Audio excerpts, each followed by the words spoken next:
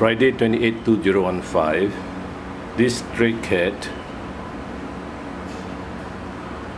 came in on 24th August as the caregiver or the kind teacher, a young lady, found that the cat has not been eating and has been drooling with the saliva in the mouth. Yeah.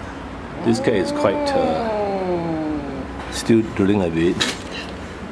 It's quite ferocious now because she has recovered from the IV drip and antibiotic treatment, so I can't examine her mouth. But she did pass motion and pass a few solid stools. Now, as the cause of the drooling, it was due to tongue ulcers. Now we did the FIV test and it was negative. FIV test was negative, and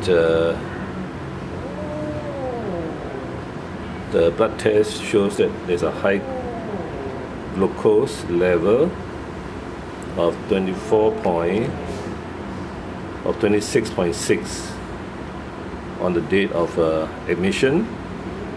Further down, you can see that the urea is very high as well, 36.3 as compared to 4.2 to 6.3. But the kidney, the creatinine is okay. The creatinine level is okay, so there is no sign of kidney failure. This is creatinine. The level is normal. Then we look at the white cell count. The white cell count is 17, which is a bit high for a stray cat. A bit high, but you can see the neutrophils went up to 90.1%. Neutrophils, and absolute number is 15.41. Now the normal is 60 to 70%, and absolute is 3 to 11.5. So there's dehydration, but the important thing is this: the platelets. Platelets are very low. Normally the sign of toxemia in this case is most likely a septicemia, because the caregiver, a young lady teacher, noticed that this cat was drooling and quickly brought her down for treatment, and she agreed to a blood test, because most caregivers of stray cats, they don't want to spend money on anything, just ask for antibiotics injection. But this lady has been very kind to this cat. Now you can see that as compared to yesterday or day before, this cat is now much better and more her usual self of defending herself from strangers. She's believed to be at least 10 years old, as the young lady has been seeing this cat for the last 10 years. Now the food I gave is the WD, and she did eat it.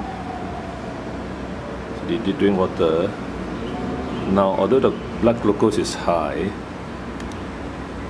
it's difficult to confirm whether this cat has diabetes or not, because overall it seems that she doesn't have an excessive thirst or excessive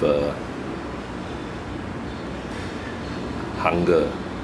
So the cat has been here for 4 days and will be going back to the young lady's apartment. I asked her to keep inside the apartment and let her recover from the toxemia. It's most likely a toxic, because stray cats, they step all over the external areas and might have got toxic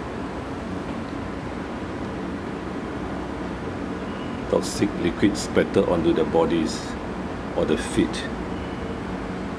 So you can see the drooling, the saliva stains. When the cat is drooling, you can see that The paws are stained. You can see that this cat is really very